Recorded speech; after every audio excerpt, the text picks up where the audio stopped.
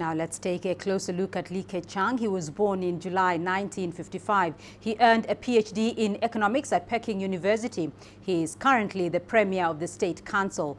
From 1982 to 1998, he worked mainly with the Communist Youth League of China, growing from the position of Secretary of Peking University's committee to the first Secretary of the Central Committee Secretariat of the CYL. He also worked in regional areas as a provincial leader, including Henan and Liaoning, before serving as Vice Premier of China in 2008. 5 years later, Li became Premier in 2013.